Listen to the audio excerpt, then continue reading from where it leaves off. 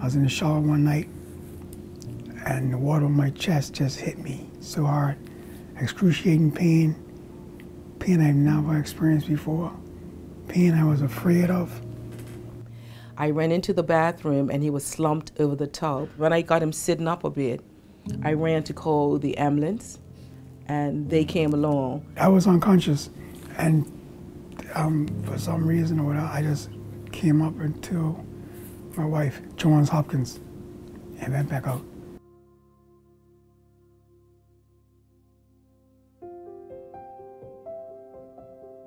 I ended up here in Baltimore for a major operation. I'm doing much better now, looking good.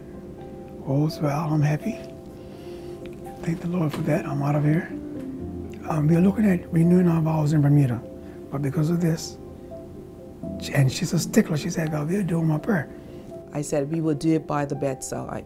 I'll pray in Johns Hopkins, I will call a minister and come and pray over us and renew our vows here.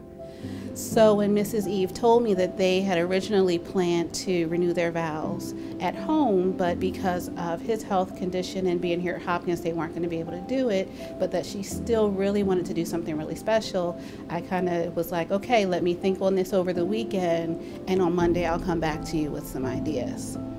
The coordinator for this floor, she just said, get dressed and show up. So what that looked like come Monday morning was hit the ground running to see who we could contact to get some services in place, to get singers, food, location, clearances, and they already had a chaplain, so that was like the easiest part to address. And then one of our nurses volunteered to make sure that she had a bouquet and he had a boutonniere, so it just kind of all came together as a team. It was a great celebration, and then they surprised us. And they took us upstairs into the kitchen area they had laid out for us. They had an anniversary cake, they had cookies, they had drinks, they had non-alcoholic champagne. It was a great time. We enjoyed it to the utmost. And this one, it meant so much more because now we have life to be healed. I wouldn't have been here. Yeah, that's great. That's a good thing.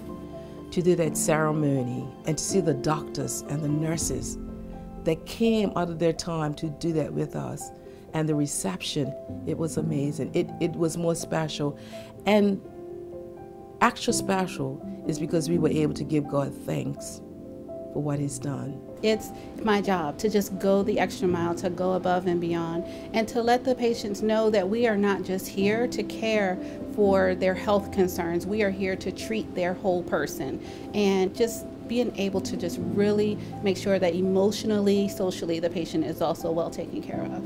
And I love him today. From the first day I met him, I will not come back. He looks at me and cries and says, "Rose, look at you. You put your life on hold." I said, "No, I didn't, because if that was me, you'd be here with me also." When I was unconscious, the doctors told my wife, because I was sort of in a violent manner, right? I didn't know where I was, I didn't know what was happening. I was in a violent manner, and the doctors just told my wife, just could talk in his ear, that she could speak to me, and it would settle me. I never hurt my wife, but you know, after 24 years, that voice can do so much for me. I love her. I love her. And after 25 years, I will continue to love her.